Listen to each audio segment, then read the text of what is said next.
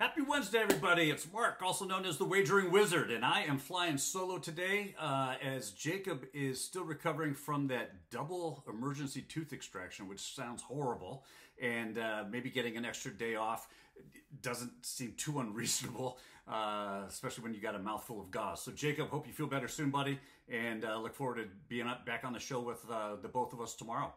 That being said, I gave out a pick earlier, actually two picks that were for the Czech Republic in the playoffs, two plays that I really like. They have early starts. They had a noon start Eastern and a 1 o'clock afternoon Eastern start. So those are on Twitter and TikTok. You can follow me at Better Days Ahead, at BETTOR Days Ahead. And yeah, check those out because we got a little bit of time before... well, hopefully you got those before you see this video. That being said, I still have two more international picks for today. We only got 3 games in the NHL. So I've got 2 more international picks. I've got 1 NHL pick for the show. I will have additional NHL plays in the Wizards Almanac that comes out later this afternoon after we get some more goalie confirmations. So stay tuned for all that. Make sure you got the notifications on for all of that. That being said, let's get over to the German Deutsche Eis League, and we're going to take Eisen Berlin on the money line at -105. This is a 2:30 p.m. Eastern Standard Time start. Look, Eisen Berlin is the number 2 seeded. They're taking on number 7 seeded Alder Mannheim. Alder Mannheim, this is the second game of the series. Alder Mannheim won the opening game, and it's a best-of-7 series. Eisen Berlin was coming off of a 9-game layoff, okay? Alder Mannheim had played in the first round of the playoffs. Berlin had the first round bye, and it was obvious. They were kicking off a lot of dust, shaking a lot of cobwebs. They couldn't get anything started. In fact, they gave up 5 unanswered goals in the first 2 periods to Alder Mannheim before anything started to click for them offensively in the 3rd period. I don't see that being a repeat for today's game. I just think that they get things together.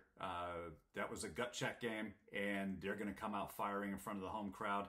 I look for them to even up this series 1-1 before they go to Alder Mannheim for games 3 and 4. So give me Berlin on the money line at -105. The second game I have for us is we're going to go to the Swiss National League. They're also in the playoffs. And listen, number 1 Zurich is hosting 8-seeded Biel. And Biel is, if you take Zurich on the money line, it's really juicy. I even looked at the 60-minute line, and that's juicy. I found this, though, to be very interesting. Biel, in the first 2 games of this series, Zurich has won both of them, so they're up 2-0. They're going into Biel. They're playing on Biel's home ice today. Biel has not scored in the first period in either of these games.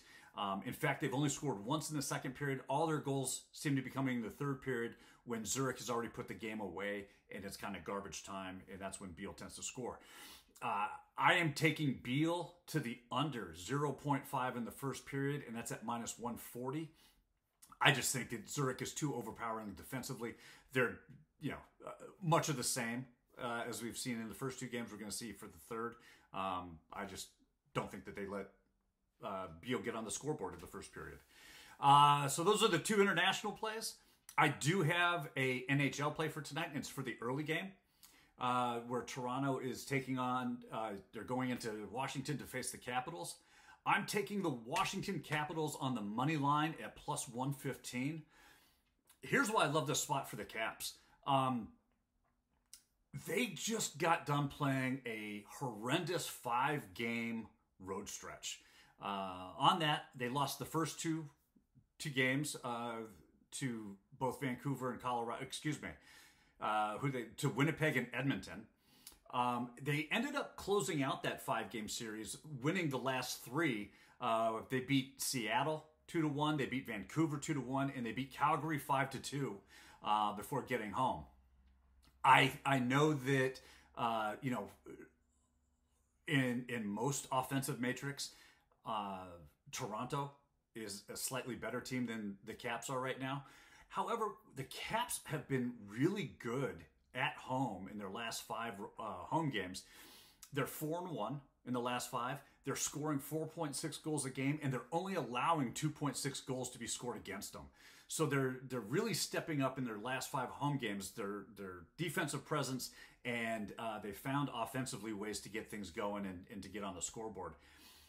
That's only going to benefit the Capitals even more with who Toronto has in goal tonight. Toronto is starting Joseph Woll because they're on the second night of a back-to-back. Woll has only had 1 road game in the last 2 months, and in the last game it was a loss to Boston where he gave up 4 goals, and Toronto ended up losing that one 4-1. I just think that if you include the 2 home games that he has played in the last month and a half, Woll has a 3.36 goal against average with an 88.1% save rate, which is well below the league average of 91, and his record is only 1-2-0. I just like this spot for the Caps. I think we're getting tremendous value on a home underdog, and actually the model really likes this one when it comes to picking an underdog winner, which, by the way, it has done correctly. It's picked Sunday. Wait a minute. What's today? It picked Mondays, both games Monday. Picked the underdog hitting on those games for the Monday. It picked the who was the game last night? Let me check real quick. Oh my goodness, I can't believe I'm looking this up here.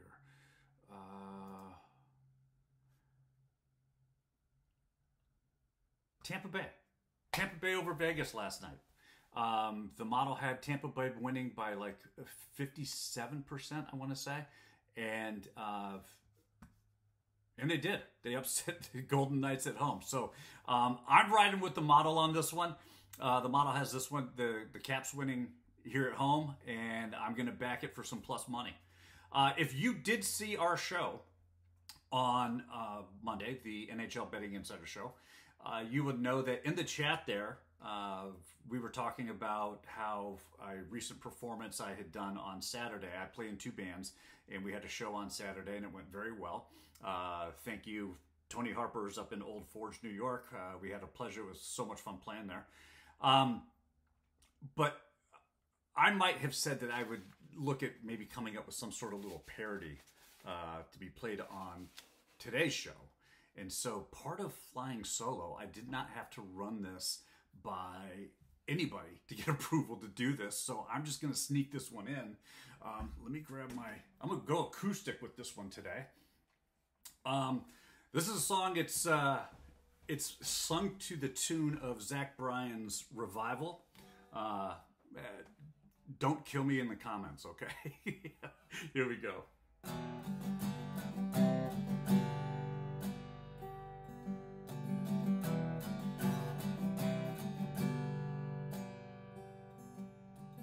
Gather around this video, folks. I'll give you my picks, you'll make your choice. Sorting out the winners and dodging bad beats.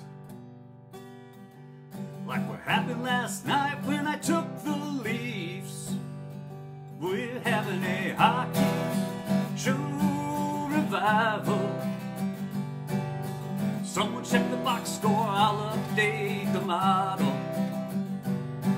For the sake of my big survival, let's cash this ticket and get your drink and start looking towards tomorrow.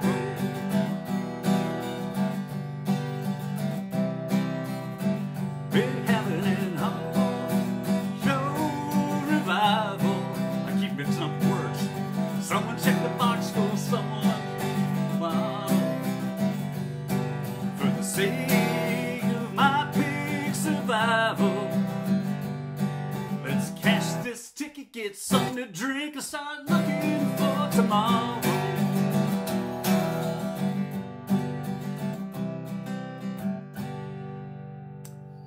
There. Parody song over. I fulfilled my portion of the deal. You're welcome, Alana.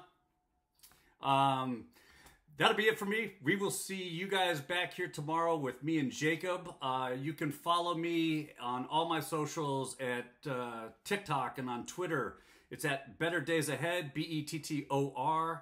There is a link in the description below. There's also a link in my TikTok and Twitter bios to take you to the Wizards Almanac. It's a daily article where it's going to recap these picks. But additionally, there's a paid version as well where you're going to get access to all the Sims, excuse me, all the Sims data, the money line, puck line predictions, the goalie head-to-head sheets that have just been killing it. So yeah, give it a look, check it out, and we will see you guys tomorrow. Thanks.